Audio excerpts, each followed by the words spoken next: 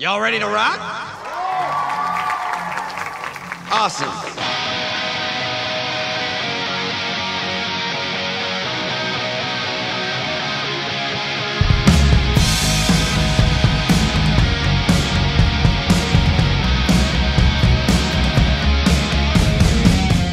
I'm Chris White, writer and director of the coming-of-age music movie Electric Jesus, a story set in a world that might seem like a foreign planet to some people.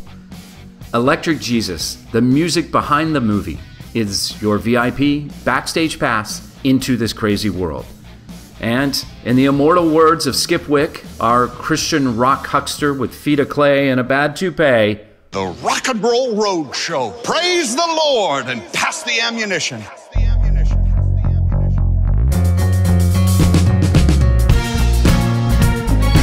Episode 3, The Heart of Jesus Rock is Still Beating, with special guest Glenn Kaiser of Rez Band and special appearances by Daniel Smith.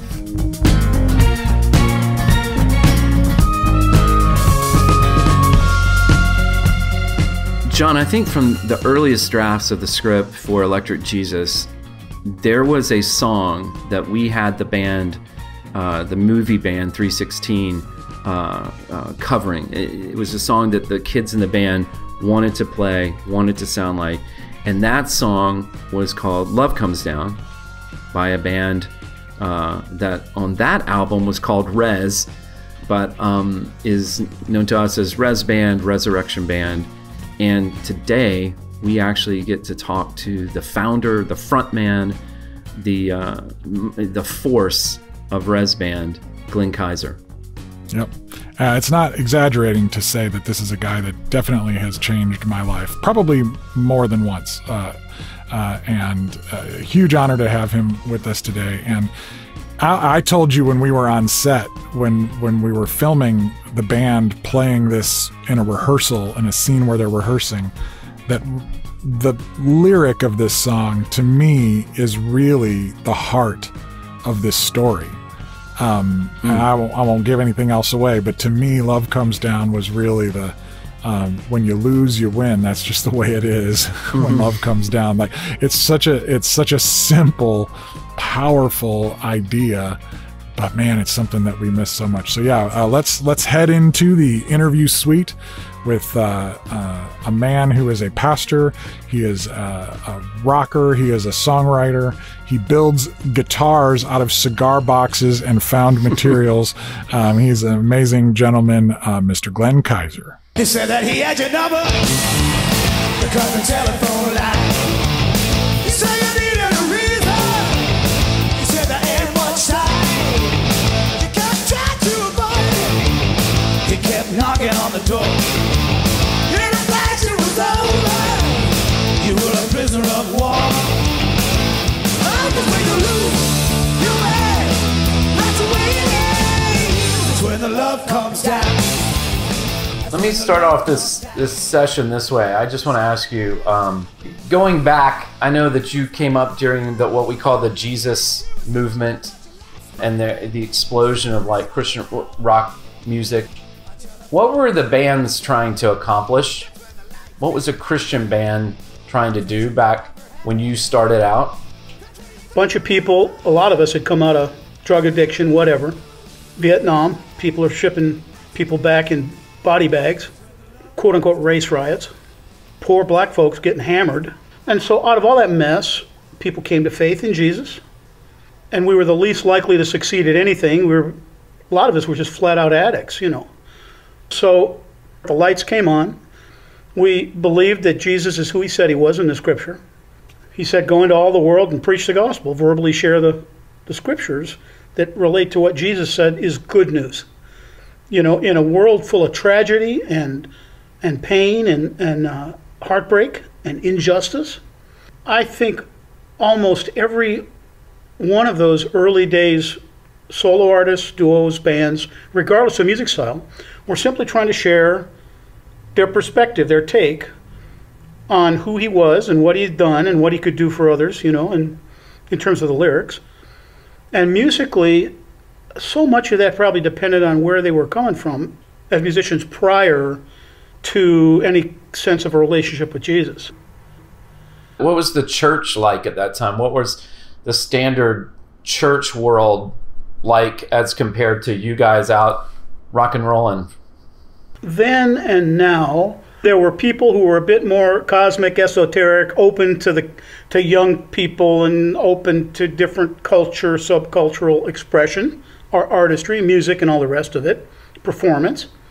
And there were those who, would forbid card playing because it might lead to dancing. So I mean, there were even more traditional looking, culturally and theologically or doctrinally churches sometimes were very open to the Jesus people. And that's true in the States, Canada, or in Britain and Australia. This was going on around the world, by the way, pretty much all at the same time. And there were those who absolutely, they didn't want to touch any of us with a 10-foot pole, and it was almost all about culture and subculture.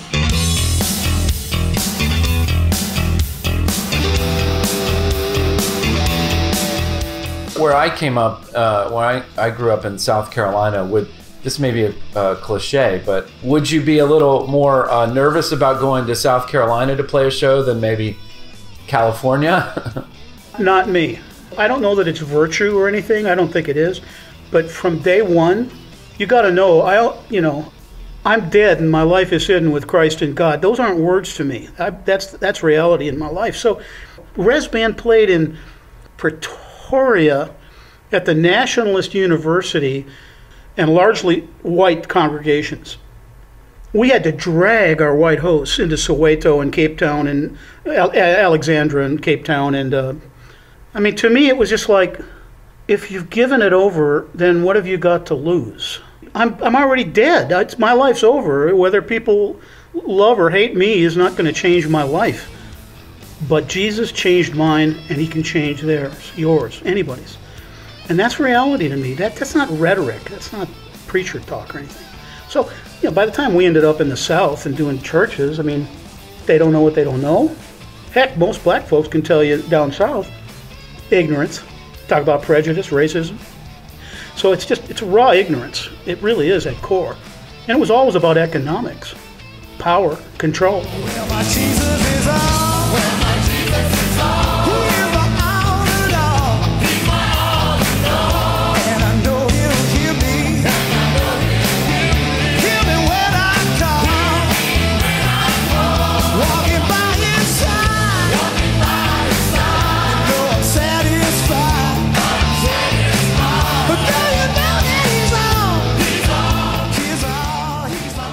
You obviously had a revelation just culturally that, because, I grew up in the Jesus movement. Before that, my understanding was there's the church and there's rock and roll.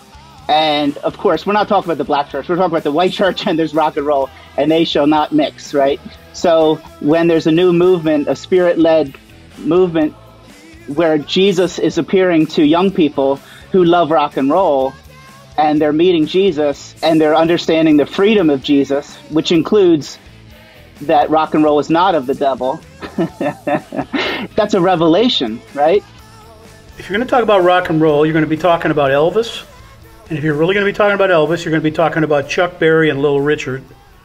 And pretty soon you keep going, and the occasional rap we heard from the white traditional church, not just in the South, but wherever we might have traveled when we heard this, saw it in writing, heard it directly, heard it from pastors. When they talked about the jungle beat of Christian rock, what were they talking about? I said it a while ago, it's all about money and power. And then they had the gall, the white churches, to borrow the same sound and style, especially the Pentecostal, the old line Pentecostal, and a lot of the Southern Baptist churches, as time went on, right? Where are you going? You're finally going to end up at rock and roll. As Muddy Waters so succinctly said it, the blues had a baby and they named it rock and roll, and that's the truth. So you end up with this, from day one all the way through, there's this attitude of control, of dominance, of racism, and of we are different than them. Except you started to sound a lot like them. And them I'm them. I don't look like you, or I mean, I don't look like these people that you've rejected, but you know, this goes way, way deeper than white folks in traditional churches who don't like rock music. It's way deeper than that. On behalf of those imprisoned by the state or locked up by the shame of their own fate, let me tell you, you can be Barabbas, you can be Barabbas, you can be Barabbas too. You can be Barabbas, you can be Barabbas, you can be Barabbas too. You can be Barabbas, you can be Barabbas, you can be Barabbas too. You can be Barabbas, you can be Barabbas, you can be Barabbas too. If the Jesus movement is coming out of the 60s and the values of the 60s and the civil rights movement and making things better, but with Jesus in the gas tank, as it were, and now that Christian rock, Jesus music has become Christian rock and this stuff, how is it so disconnected from that you guys and other bands are out there and facing persecution, not as much from the secular world, but from the church over the fact that there's this latent racism? The problem is that I think so much of this stuff goes right back to economics and power again. And those young bands and solo artists had to eat. John Fisher years ago said about the Jesus music scene, he wrote it in CCM, in his CCM magazine, in his column. He said, "We used to make history, now we're making a living." There's a lot of breakdowns. There's a lack of accountability on both ends. There's a lack of mutual respect.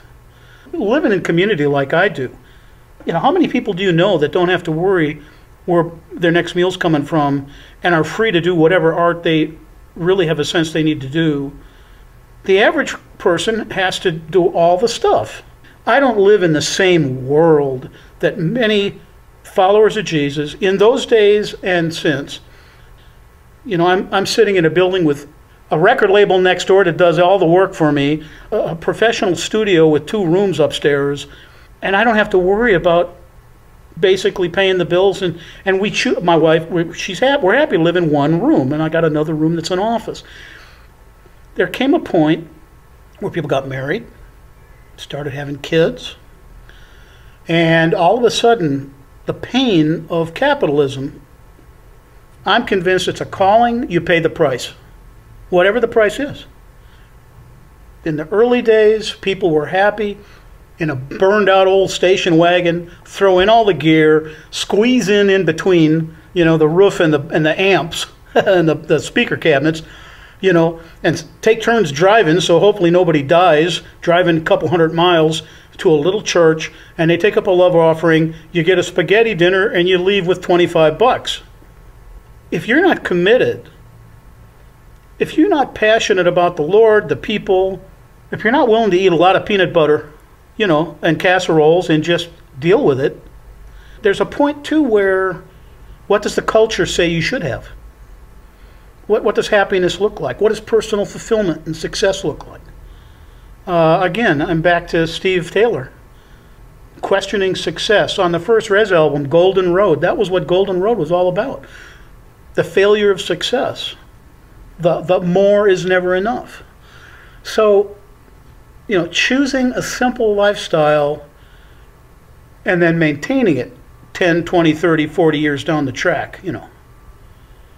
What must I have?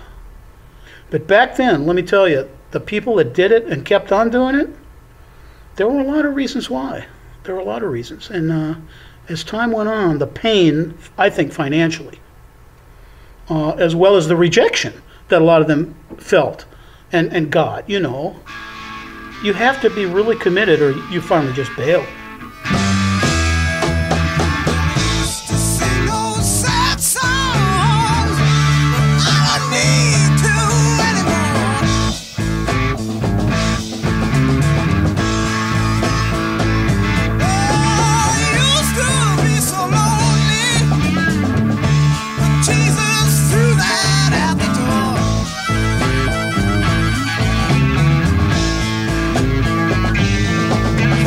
Now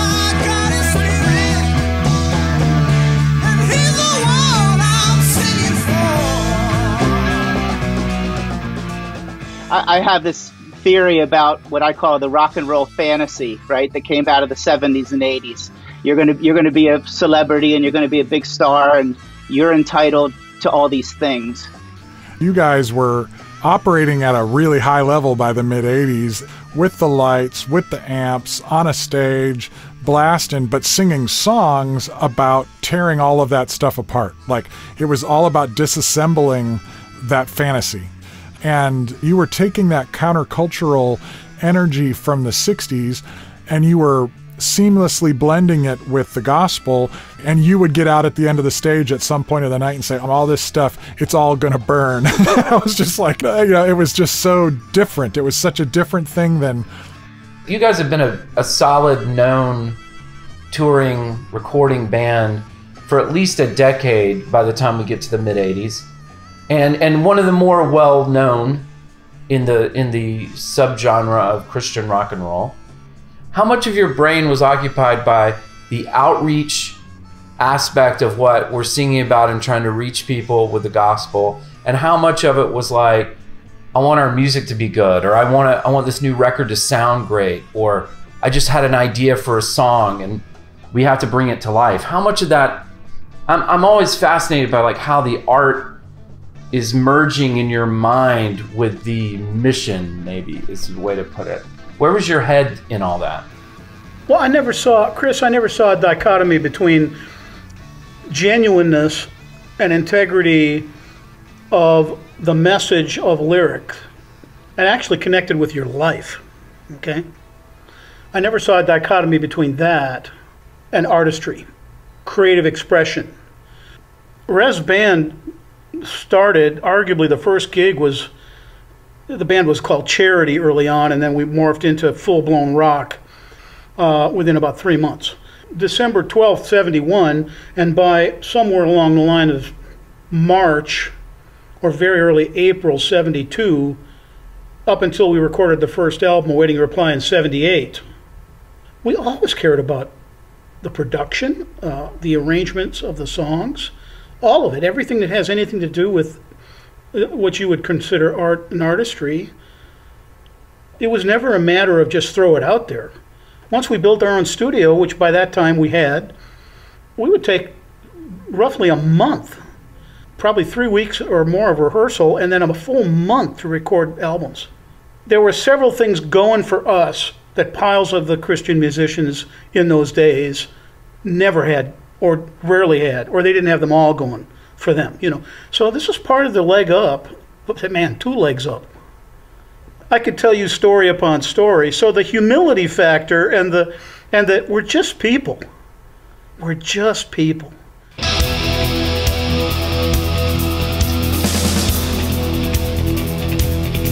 Sometimes you scare me by what you cause me to see, and I'm afraid of knowing who I am. Although you change me, there's still a whole lot of old wineskin, and to open up would destroy me. I'm afraid to show. I guess I don't know if this is true or just lore I've heard, but it seemed like you guys by the mid-'80s, Between Heaven and Hell, around then, that's when I saw you on MTV. That's when it seemed like the powers that be may have come knocking on your door saying, hey, let's take this next level. Let's make this big. Let's go all the way. For a while, we worked with U2's North American management, just for a few months. And we did a couple of pretty thorough tours, college and other places. There were some amazing moments, right? But for us, it was always, this is who we are. This is what we believe. You know, here's where we're at in our songs. We always wrote songs from day one about issues that often people in the church didn't want to talk about. And it wasn't just to get in their face. The reception, in some cases, was absolutely killer. I have to tell you, one of the things we did on those tours that were considered secular tours, when MTV was kicking it out, every night we'd go out into the crowd. And I would literally, soaking wet at the end of the gig. And just put the towel around and grab a cold drink and sit down. We just got into conversations with people. So it's relationships. It's relational, even if it's short term, you know. So to me, that always meant most. I mean, look, there's a million bands.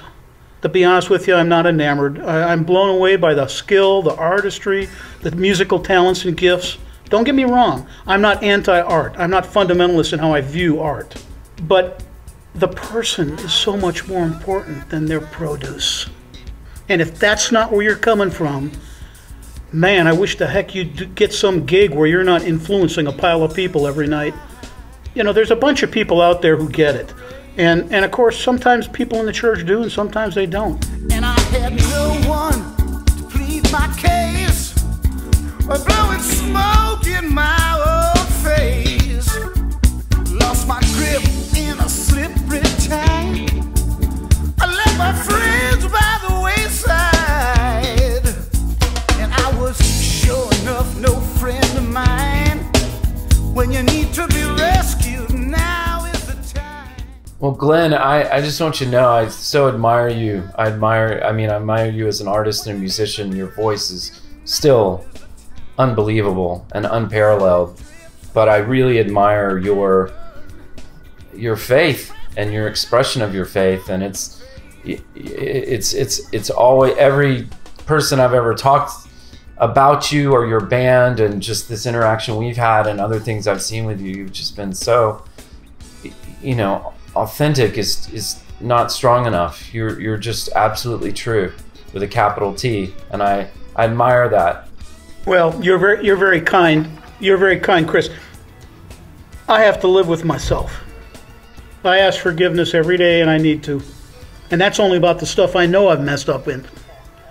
Hey, I got one quick question. This is just a fun one, but it'll go with a scene in the movie. The kids are arguing about the band's name.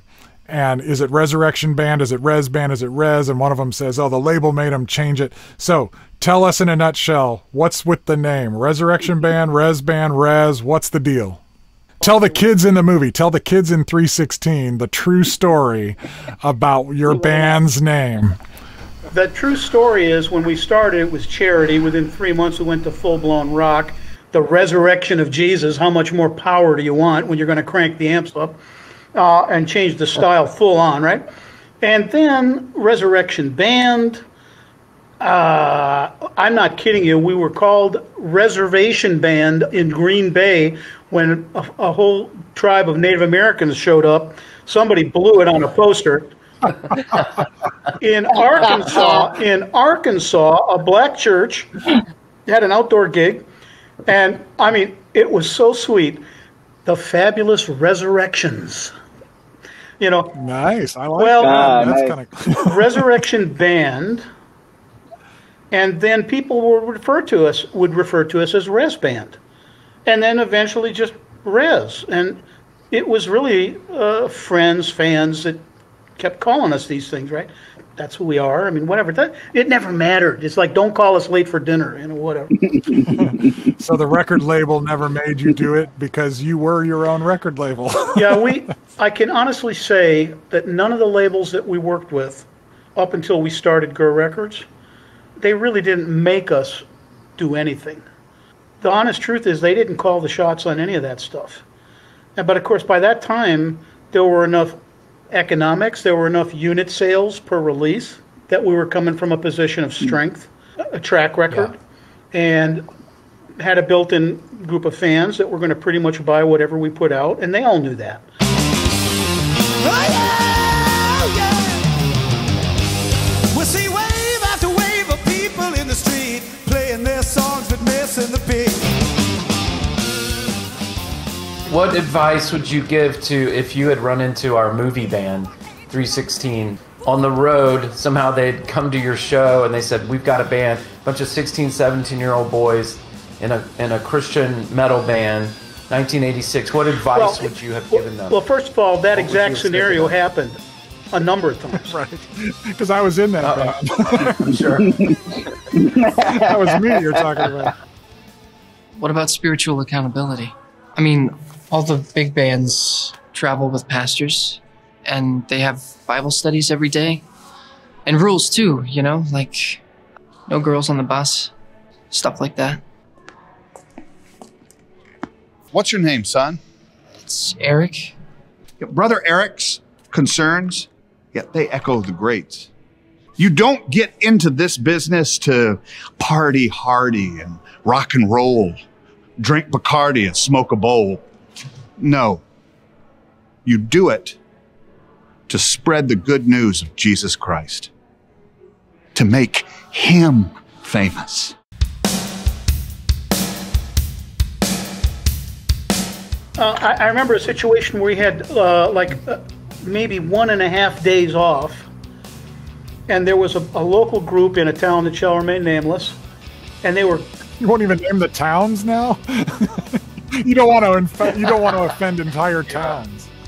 This is a large one. This is a big one.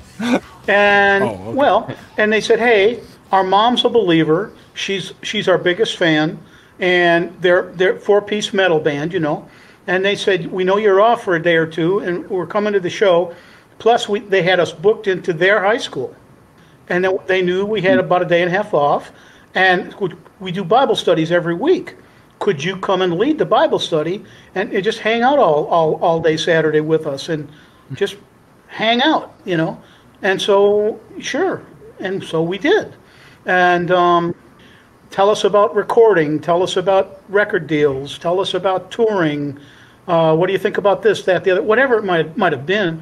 So those conversations would just happen pretty naturally with people all the time. I mean, I remember standing with Charlie Peacock at a Christian festival, and I remember a guy came up, a young guy, and he was like, oh, you know, looking at me and Charlie like, oh, no, you know, and all enamored. And Charlie was about to move to Nashville. He had mentioned it to me, and I'd been praying for him for about a year about making that move. And this kid was so like hot to trot, man, I'm going to move to Nashville and do it. And he looks up at me, and Charlie goes, what advice will you give me? You know, because I'm thinking about moving to Nashville and do the music and the Christian music scene. And I looked at him. I turned to Charlie. I said, ask him. He's about to move. Hey, Chuck, give him your number. I passed the, and I kid you not. He looks at Charlie, and in a split second, Charlie goes, "Don't do it." And I started laughing. So I don't have to say anything here. So Charlie, you know, commences in short, not in Glenn speak, but in short form. Really think about what you're doing. There are a lot of people that have gone shipwreck in their faith who went to Nashville to make it, whether in Christian scene, mainstream industry, whatever. There are a million people out there.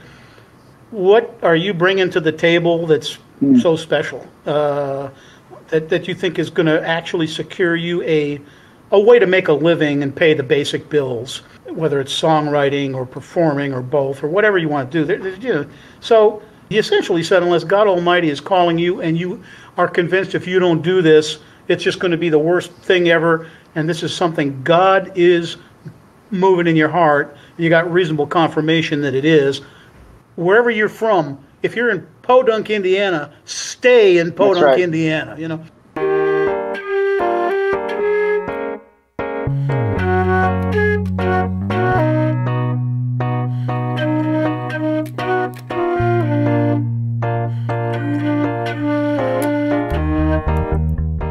You know, one of the best things about that conversation with you, me, Daniel, and Glenn Kaiser is, to me, just like when Glenn speaks, he sounds so real and credible. Like, even if you don't, if you don't like his music, or you don't like his religion, or you don't like his politics, I mean, you definitely see him as, I mean, he's not on the take, you know, like right. he's not, there's no angles other than just, you know, to me, he's still in the middle of the Jesus movement, you know, in the 60s and 70s and just living it, you know. It's really, I don't know that I've ever met anybody quite like Glenn Kaiser.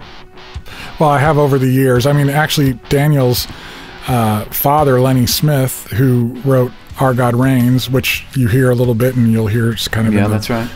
He's from that same era and has that same heart, and there was a different spirit before industry got involved, before it was record sales, and that there was definitely you hear it in what Glenn was talking about. Well, and Glenn says that, doesn't he? He says eventually, what did he say? He said people got married and needed to make a living, and there's some just life realities that come into play at that point. But I have to say that a man of 316 had stayed together and had gotten that record contract.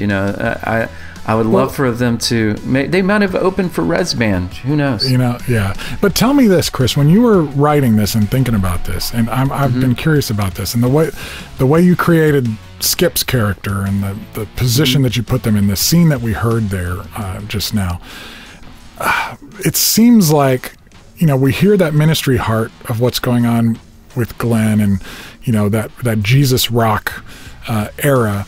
How much of that were you aware of when you wrote this, and that Skip kind of seems a little bit like he's selling a car to somebody, when he's when he's talking about this stuff? You think that it seems to me that Eric and Michael have had some of this invested in them in the past, and maybe they miss it and they're looking for, Eric's clearly looking for some kind of leadership like that, but Skip's not the guy that's going to take him there, is he? Well, and hopefully in season 2 we'll talk to Brian Baumgartner about this this very thing. So writing a character like a Skip Wick, at the core of it is Skip Wick. It wants to be good. So something that Brian and I talked a lot about is Skip really does believe all the things that a Christian would believe. He is a Jesus follower. He wants people to hear the gospel and get saved. That's all in Skip. What's also with Skip is he's a very troubled man. He's very complicated. He's got a lot of, we would call them today, issues he's dealing with. So that core of Skip is often, it's not able to get out there. That core is not what's driving Skip. I think as I wrote the different characters in the band, the different guys, I kind of put them all on a different place as far as their spiritual maturity and their goals for their faith. And that spectrum, I guess what I didn't really think about, but what I didn't know is I didn't know a lot about the Jesus movement, or the birthplace of what we know as Christian rock music. I more knew the mid to late 80s version of Christian rock, which was certainly very commercial, and as you've pointed out, was a Christian entertainment complex. It was like a place where Christians came to pay for Christian entertainment. And so I think there was a sheen over it all. There was a layer to it that probably seemed a little used car salesman, a little false to some people. Yeah. When people look at Christian rock and they see something that seems dysfunctional, I think they're right about some of it, because the agenda of the people behind the mechanism was about the propagation of a ideology, a set of propositions.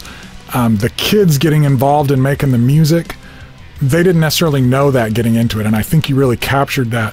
You just got kids want to be in a rock band, and they want an audience, and faith and spiritual development is a spectrum, and maturity comes much later, and so I like the fact that these are kids that are pretty decent as a rock band, but as far as humanity goes, even Glenn, it would tell you that maturity comes in the context of community, and it comes over time. You need people around you that are, kind of reading your mail a little bit for a while, and they just never had a chance to get that. And that I really love about the story. And it also makes your music better when you got people around you saying you could do better. That's true. That's true.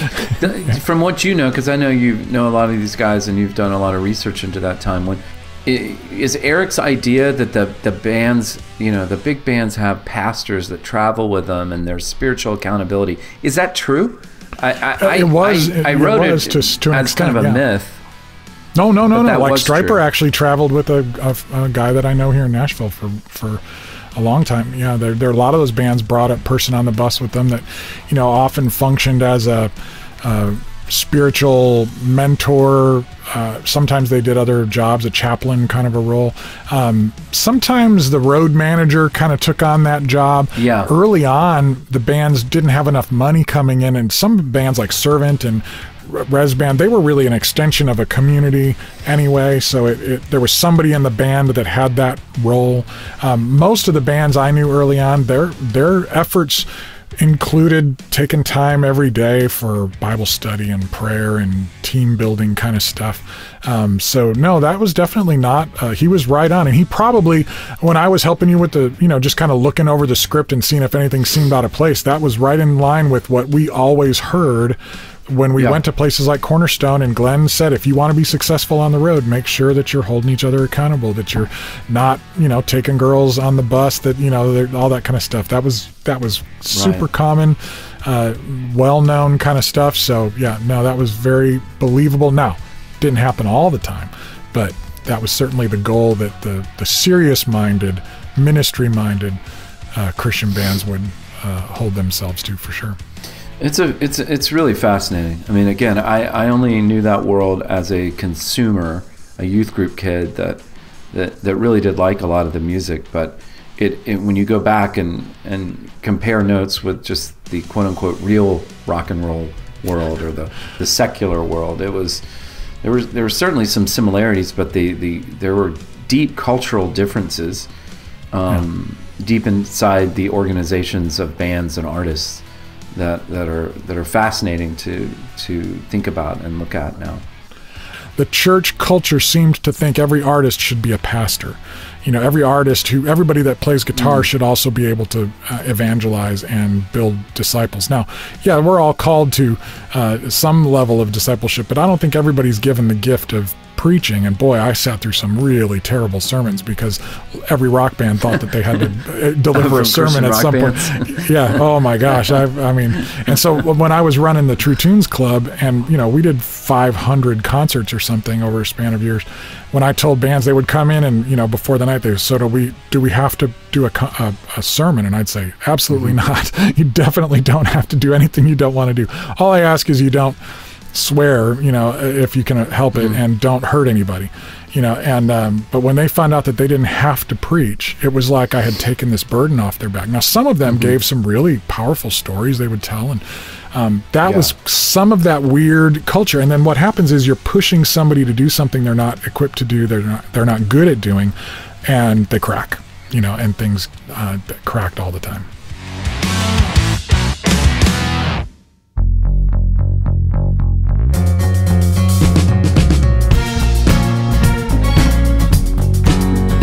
That's going to do it for this episode of the Electric Jesus podcast. For more information about the Electric Jesus film, visit electricjesusfilm.com and make sure to sign up for the email list, also known as the G's Team. You should also check out the Electric Jesus YouTube channel and Facebook groups for great behind-the-scenes videos, updated information about the film, and more. All links are available on the show notes page. This podcast is produced by myself, John J. Thompson, and Bruce A. Brown for Gyroscope Productions, and is intended for the private use of our listening audience. Everything on the Electric Jesus podcast is used by permission or under fair use provisions, and with the exception of previously copywritten materials, is the intellectual property of Blue Tape Records, LLC, and is protected by U.S. copyright law. Next time on the Electric Jesus podcast, we get to spend time with a true expert on the Christian rock universe, Heaven's Metal magazine founder and editor, Doug Van Pelt. And together, we zero in on the strange musical subgenre that animates our character's journey in Electric Jesus.